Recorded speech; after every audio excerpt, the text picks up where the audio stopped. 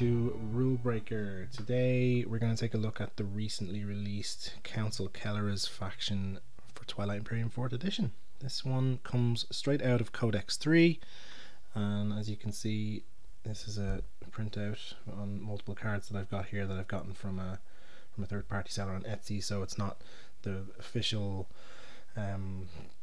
race sheet because none exists. And let's take a look at what these guys do. Now they're quite different in a lot of ways to the factions that we've seen before, and that is immediately evident right at the very start when you look at their first ability here, the Tribuni or Tribuni, I don't know how to pronounce that, which reads: during setup, choose an unplayed faction from among the Mentak, the Exja, and the Argent Flight. Take that faction's home system, command tokens, and control markers. Additionally, take the Keleres hero that corresponds to that faction. So actually, we think we'll take a quick look at the different potential home systems and the potential heroes now, before going into the rest of the stuff, to give better context about what's to come. Alright, so here you see the three different starting systems that are applicable here for the Council Keleres. There is the Mentak Coalition homeworld, which has a 4/1 Maul Primus single planet. There is the Exja home system, which is Arch and Ren and Arch and Tau, which is a 2/3 and a 1/1. And then you've got the Argent Flight's home system, which is Valk, Avar, and Ylur. I'm pronouncing that correctly, which is a 0/2, a 1/1, and a 2/0. So they're all similar. Like this one equals a total of 5, this one equals a total of 7, and this one equals a total of 6. So they're all within sort of the same ballpark. The different benefits and penalties really are more flexibility with the cards that you can exhaust with the Argent, and they have a fairly good mix between both. They've got 3 yellow altogether and 3 blue altogether, resources and influence. Then on the Extra ones, you've got the biggest numbers of all on 2 different cards, quite a bit of both, so you've got 4 influence and 3 resources. And then on Maul Primus you only got the 1 card to exhaust, but it's a hefty one, it's a 4/1. So when it comes to your decision on which of these to choose at the start, there's not a massive difference between these. It really depends on what you like, and frankly the hero is probably the more valuable thing to look into, so let's bring them into play here now. Alright, so we've got here the Mentak Harka leads, we've got the Exja, which is Odlin Mur, and wish me luck with this one, the Argent Flight, which is Kuasi Aun Jalatai. Definitely didn't get that one right, but we'll see how we go. All of these have the same unlock. They all require you to have 3 scored objectives, and then when you unlock, they would flip over, so like so. The Mentak one becomes Erwan's Covenant, the Extra one becomes Operation Archon, and the Overwing Zeta is the Argent Flight hero here. So let's take a look at these individually, and then maybe we can assess which one we think is the best, or depending on what type of gameplay you want to have, what's more suitable for you. Alright, we'll start with Erwan's Covenant, the Mentak version, and the action here is reveal cards from the action card deck until you reveal 3 action cards that have component actions. Draw those cards and shuffle the rest back into the action card deck, then purge this card. So a component action, just to remind everybody, is like something that says action on it, like this card itself. So that can be like an action on a mech, or an action on a card, or an action on something, as long as it says action on it, I think. So you're looking for 3 action cards that have that bolded italics action word on them. Now, just to remind everybody, the action card deck is quite large. Yeah, so it's quite large. Here it is. Here is a ton of cards in there right now, right? So if you're looking for a specific card, you've got to get through all of these to get the one that you're looking for. You're very unlikely to get a specific card this way. Like, it's just, you know, anything with these action cards on them. So there are quite a few that don't have a component action on them, but there are loads that do, right? So it's a slim chance that you're going to get what you want, honestly. It does give you more stuff to do on a turn, so if you need to stall for whatever reason on your turn when you're at this point in the game, this is a way to do that. Grab a bunch of these component action cards and slow things down, so they give you a chance to react. I think that's probably the main benefit of it. You may get something like a sabotage, which cancels hits or cancels action cards, or something like one of those kinds of cards, but it is the luck of the draw, so a bit random. And then purge the card. Obviously you get to do that once, then this is gone. So it's a single use hero, like just about every hero in the game. So that's the Mentak, that is Erwan's Covenant. And then in comparison, the Exja one here is quite different. It's after an agenda is revealed, you may cast up to 6 additional votes on this agenda. Predict aloud the outcome of this agenda.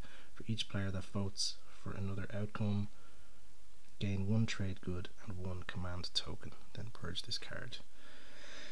So kind of manipulative. You're trying to sway the rest of the table to influence an agenda. That's quite extra. You get 6 additional votes, so that's a bit of clout. That's equal to Mechatol Rex, same number of influence.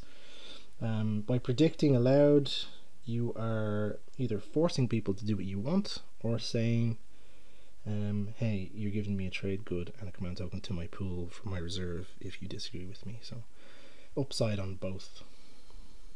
Likewise, you are beholden to the agenda deck, so much like the previous action card based hero, there is a certain amount of draw, top decking involved here in your decision making, but it may have a more impactful outcome more frequently than the action card hero, I would imagine. So potentially a bit more likely to give you a better outcome. And then on to the third one, the Argent Flight Overwing Zeta. This one reads, at the start of a round of space combat in a system that contains a planet you control, place your flagship and up to a total of 2 cruisers and or destroyers from your reinforcements in the active system. Then purge this card, so also gone after you do it. Now this one is a bit more predictable. This is one that you get very clear tangible benefits that you can control and that you can quantify ahead of time, which is the difference between this one and the other two. The fact that you're getting your flagship, and remember it's not the Argent flagship, it's the Keleres flagship, which we'll be looking at in a moment. It means that you know exactly what you're going to get, and for that reason, if you like predictability, if you like to be able to plan ahead, it's just a bit more predictable.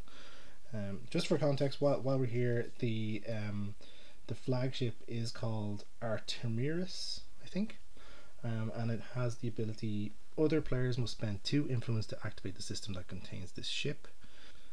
So it's something that going forward players will have to do in order to attack a system, so it's a nice way of locking down a system or making it harder to get there. However, just to remind everybody, this condition here for Overwing Zeta is at the start of a round of space combat in a system that contains a planet you control. So this is a defensive move, in that if someone comes into your system that you want to defend, you can flip this, you can get your flagship.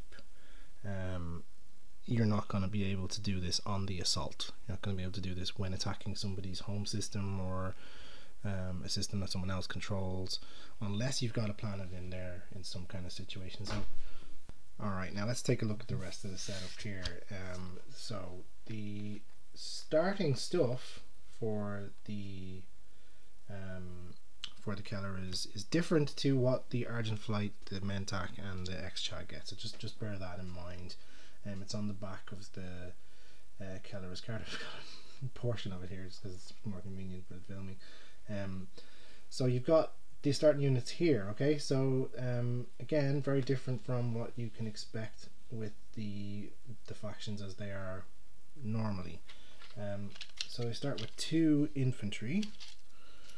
I'm just going to use the Argent Flight. I'm just going to use the Argent Flight home system for the example here. We get 2 carriers, which I really like. I always like having 2 carriers at the start of a game. They have 2 fighters, nice little shot shields. They have 1 cruiser, like so, and then they have a space dock, of course. So everybody needs a space dock to start the game. So something about this, right? There's no real specialist ships. There's no dreadnoughts. There's no destroyers, no warsuns, none of that stuff. Nothing really massive. They don't start with any mechs. They don't start with any cool stuff. They have the basics really. The 2 infantry is tricky. The 2 infantry is not a lot, right? So you're probably going to be trying to improve that before you even fly out in most start games with the Keleres, depending on your position. So just be aware of that. Like, that's a real limitation. Even though you got the 2 carriers here, if you can find a way to get more infantry out there, it's going to be really beneficial to you. Otherwise, you're going to have a very slow start. Starting technology. Choose 2 non-faction technologies owned by other players. This could literally be any technology at all. Yeah, so essentially the starting technology, it could be anything. It could be any combination at all. So that again adds an element of randomness and an element of potential confusion and complication at the start of the game. It's for mainly this reason here actually that I would highly recommend that only experienced players use the Keleres Council faction. If you have never played Twilight Imperium before and someone hands you this faction, just say, here, give us a different one, please, because yeah, that's just very complex. Yeah, so that's the setup. Highly unpredictable for other players in the game as well, so react when you see what they're doing, I guess, is something that you could think about. So let's take another look at the rest of what this faction can do. Alright, so let's take a look at the rest of the racial abilities. Up here we've got Council Patronage. Replenish your commodities at the start of the strategy phase, then gain a trade good. So free commodities, that's good. You're not beholden to the trade strategy card. Okay, just a reminder, the commodities are the ones that are here on your board. They're the ones that have the kind of, they're meant to be on the grey side, not the yellow side. They're the ones that you can trade. But you're also getting a trade good for your actual supply. So that's pretty nice, honestly. Like, you will see that you can use these in different ways in a minute as well. So yeah, that's nice. That's nice to have. The other ability here, Law's Order, is you may spend 1 influence at the start of your turn to treat all laws as blank until the end of your turn. Now you can use this trade good for that purpose. The main thing about this is you can do this as many times as you want. So you can do it every turn if you have the influence. It's not something that gets exhausted like a card.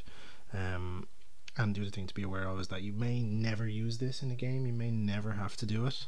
It's just a nice little extra thing to have in case you are being bullied with laws and things like that.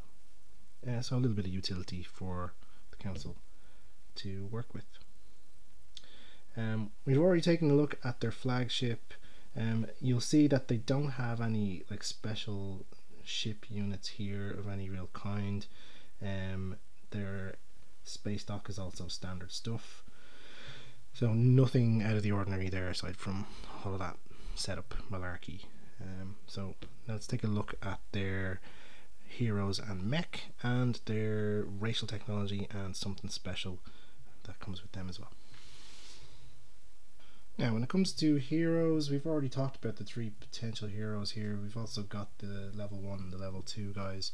So the level 1, which is Xander Alexin Victori III, he has the ability, at any time you may exhaust this card to allow any player to spend commodities as if they were trade goods. So that's the synergy that goes with your filling up commodities at the start of the round. So effectively, any commodities that you have in your commodities section of your race board, you can exhaust this guy to use them as if they're trade goods. So you can do it at any time, and then you exhaust the card. That's done once. It can only happen once per turn, but you can use these as the correct type, the trade good type. So that's a nice bit of utility. You can also let other players do that. If you're going to let other players do that, make sure you get something in return, make a deal. I'd say almost every time it's going to be using it yourself. And then for Sufi Ann, the level 2, she unlocks when you spend a trade good after you play an action card that has a component action. So that spending the trade good is just something that you do to unlock her, not as a part of the card, otherwise you'd be looking for very specific cards. So let's say you play a sabotage or you play a direct hit, you can then play a trade good to flip her over. You may also use Xander Alexin here, exhaust him to use a commodity as a trade good to unlock Sufyan. Okay, so there you go, bit of a combo thing to unlock some stuff for the Keleres. And her ability then is, after you perform a component action, you may perform an additional action, and that's an always on ability that sits there and doesn't have to be exhausted like this guy.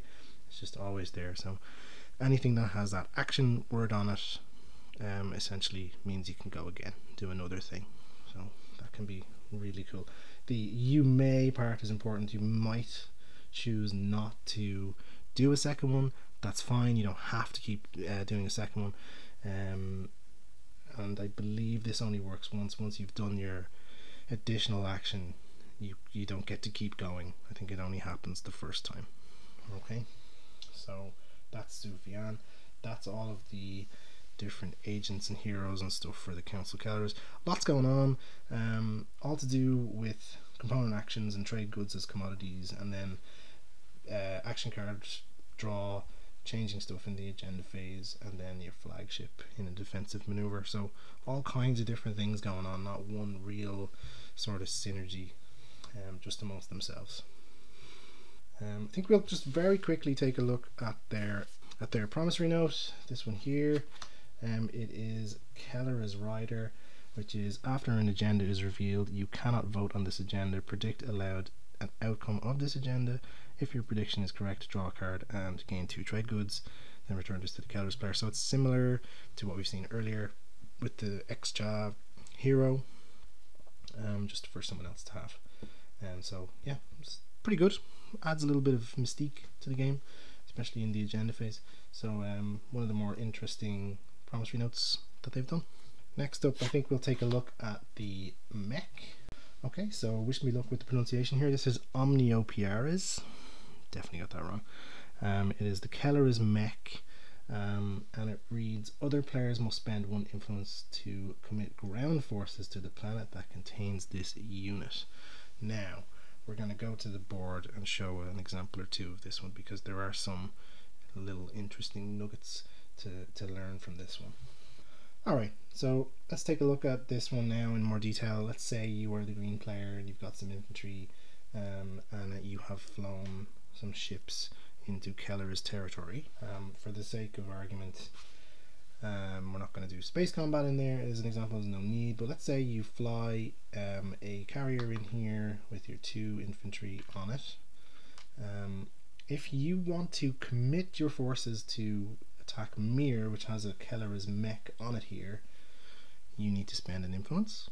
So you spend an influence, you can drop your 2 guys down. Doesn't matter how many guys you send down, it just costs the 1 influence. Now if you want to send units down to Aranam with the 2 mechs on it, you're going to have to spend 2 influence to send down your guys, even if it was just one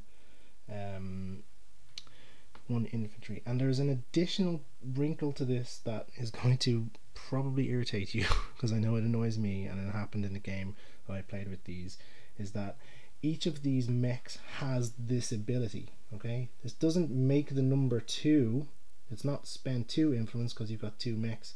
It's each mech's ability happens. Okay, so now why that's important is if you are using a card to spend the influence to land on this planet, and that card has more than 1 on it, it's totally irrelevant. You're going to need to spend influence from a second source to drop guys down here. Let me explain that in a bit better detail. Okay, so let's say, I'm just going to move this out of the way for a minute. Let's say that you're the green player and these are your cards, okay? If you have your 2 infantry on this carrier and you want to land on Aranam, you can't just exhaust the one with 2 influence on it, because that's only if that's only paying for the first mech's ability, which is to spend 1 influence. You're not getting any change from this either. If you're spending Thiba as with the 1 influence here, that's the same as spending this one.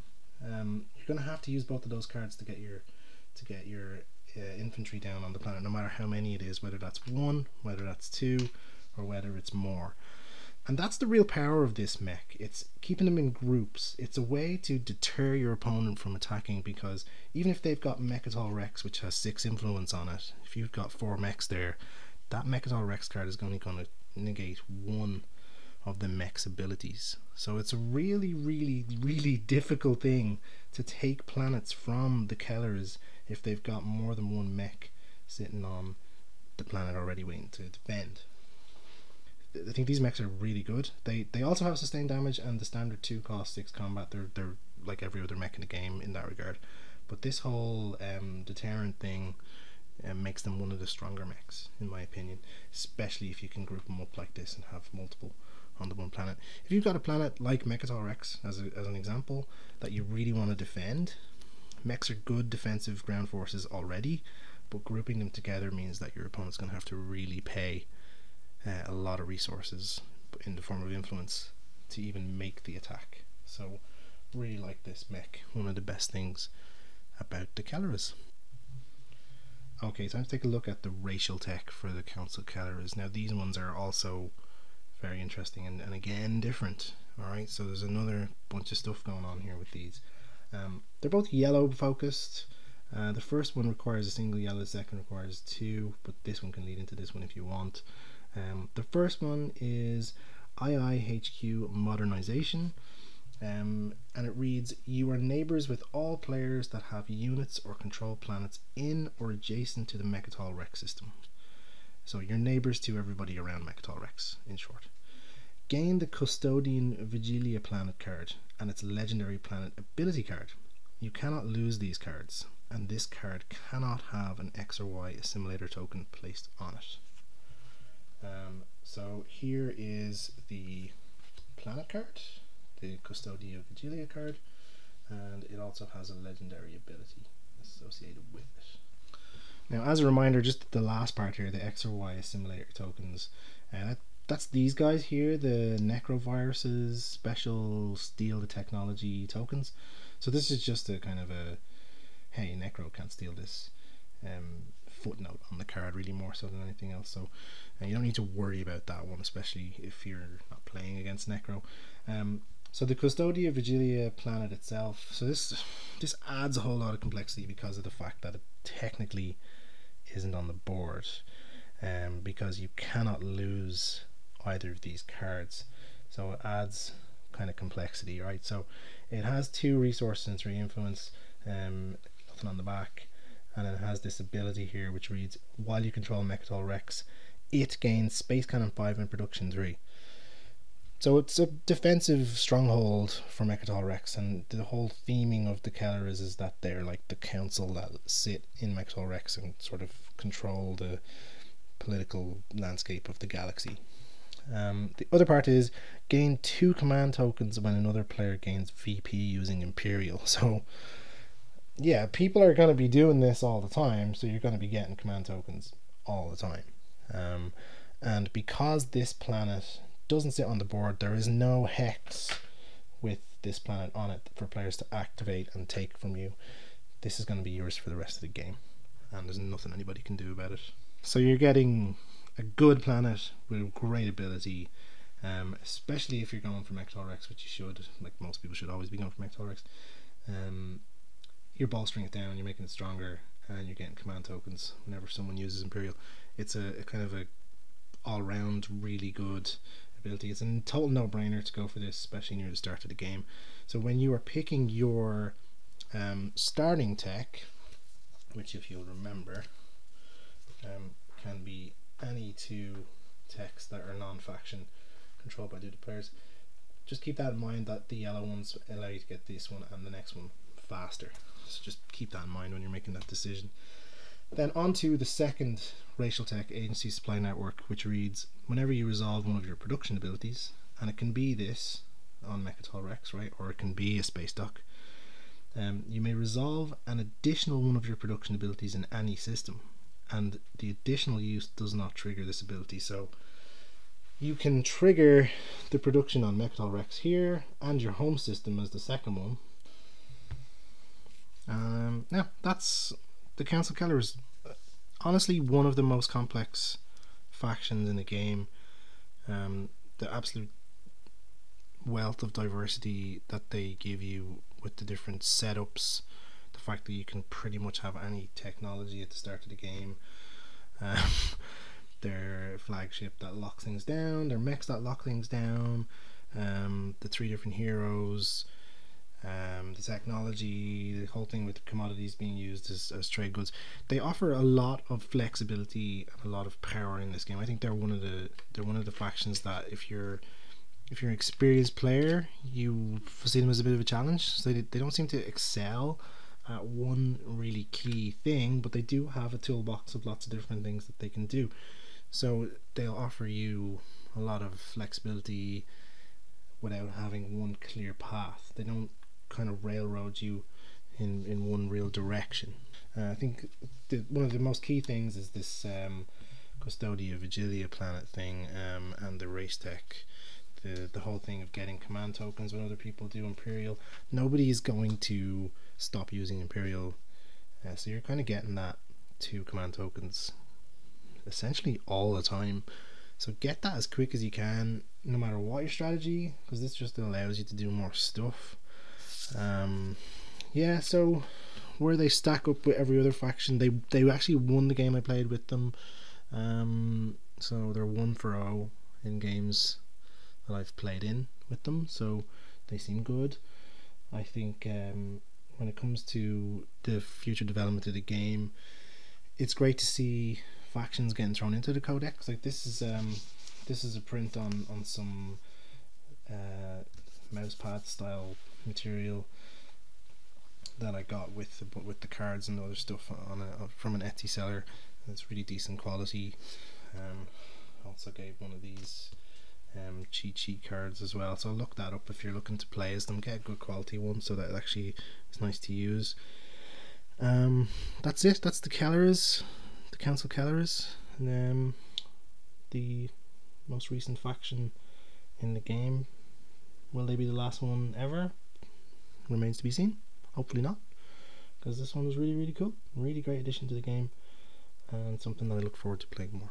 So this has been Rulebreaker. Best of luck and enjoy your games. So long.